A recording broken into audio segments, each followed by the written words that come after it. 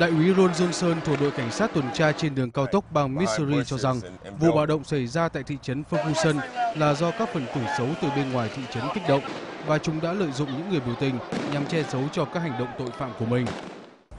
Đây là những tên tội phạm và chúng đang thực hiện hành vi cướp bóc các cửa hàng. Chính những tên này đã kích động bạo lực và có hành vi nổ súng vào cảnh sát khi ẩn nấp sau các bụi cây và các tòa nhà. Trong khi đó, những người biểu tình bị cảnh sát bắt giữ trong đêm xảy ra bạo động và đã được thả tự do ngày 19 tháng 8 thì cho rằng việc họ tham gia biểu tình phản đối hành động sát hại thanh niên da đen Michael Brown hôm 9 tháng 8 của cảnh sát là hoàn toàn đúng đắn và không chịu bất cứ sự chi phối hay tác động nào từ bên ngoài thị trấn. Cảnh sát đã vượt quá giới hạn của họ. Họ đang đối xử với chúng tôi như kiểu chúng tôi chẳng là gì cả. Chúng tôi làm như vậy cũng chỉ để cố gắng tìm lại cho mình sự công bằng mà thôi. Chúng tôi không làm bất cứ điều gì.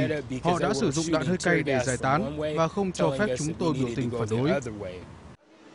Trước đó cùng ngày, cảnh sát bang Missouri cho biết đã có 6 người bị thương do bị trúng đạn và 31 người bị bắt đêm trước đó liên quan tới vụ bạo động ở thị trấn Ferguson thuộc bang này. Để giải tán những người biểu tình quá khích, cảnh sát đã buộc phải sử dụng tới phương án cuối cùng là sử dụng đạn hơi cay. Cũng trong ngày 19 tháng 8, Bộ Ngoại giao Mỹ ra thông cáo nêu rõ vụ việc tại Ferguson, bang Missouri là vấn đề nội bộ của nước Mỹ. Phát ngôn viên Bộ Ngoại giao Mỹ Mary Harf cho biết vụ việc tại thị trấn Ferguson không thể được đưa ra so sánh với tình trạng bất ổn tại nhiều quốc gia khác trên thế giới và Washington sẽ tự xử lý vụ việc này một cách công khai và minh bạch. Giới chức Mỹ cũng đã kêu gọi người dân bình tĩnh và kiềm chế.